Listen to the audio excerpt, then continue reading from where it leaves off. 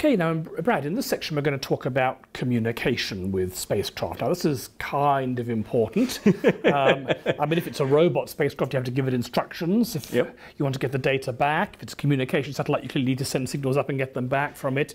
So, I mean, I suppose there are spacecraft that could just be sent out and not talk to them, but...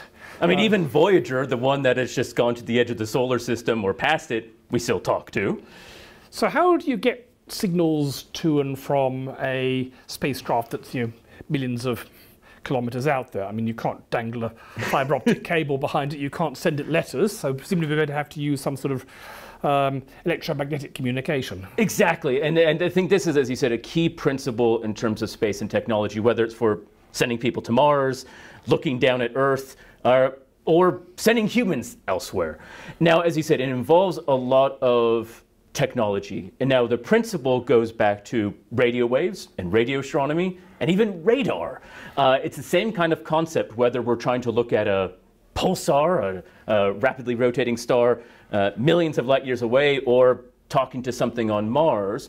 We need to transmit this data via electromagnetic waves. And this is essentially what we're going to be focusing on this section. I guess it's kind of three ways. I mean, we have to send signals up to control these things. They want to send their data back, and often they need to talk to each other. Exactly. There's no point of putting something on Mars and not getting the data back. And if we lots of beautiful pictures sitting on the hard drive on Mars. Exactly, because we're not going to be retrieving that. And even in fact, in low Earth orbit, as we talk about when we talk about satellite orbits, even that is so critical. We have to get that information back. Once something is up in space, it pretty much physically doesn't come back to Earth, so the only way to get that information and, as you said, control it is via getting these signals back in space. And this is often the limitation for these missions. A lot of astronomy missions, for sure, they take far more data than they can ever download. But even like if you're an Earth observation satellite, taking pictures of war zones or plant growth or whatever it might be, unless you can get the data back down to Earth, someone can analyze it, there's no point. Exactly. And that's often the bottleneck. You can take data much faster on modern spacecraft than you can ever download to the Earth. And that's right. And this is why it's such an important thing, because there's so many different challenges and technical bits we have to understand. And this is kind of what we're going to explore. We'll talk a little bit about how it just physically works from the radiation and radio wave standpoint. But radio telescopes aren't these giant black boxes, right? We actually understand what's going on in them. Yes, so we have to talk about the wavelengths we're using and then the instruments we use. And sometimes it can just be a wire on a roof.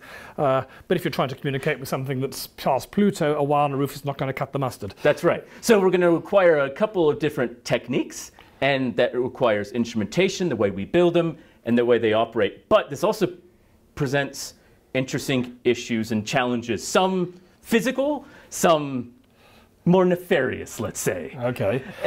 But there's also a lot of work we're doing to improve this, because as we talked about recently, we want to send humans to Mars, we want to potentially mine asteroids, explore the moon. Now this is going to be sending far more data back than we pretty much ever have. So we have to invent new ways of just getting around these issues and challenges, but meeting the needs of our data-hungry space world.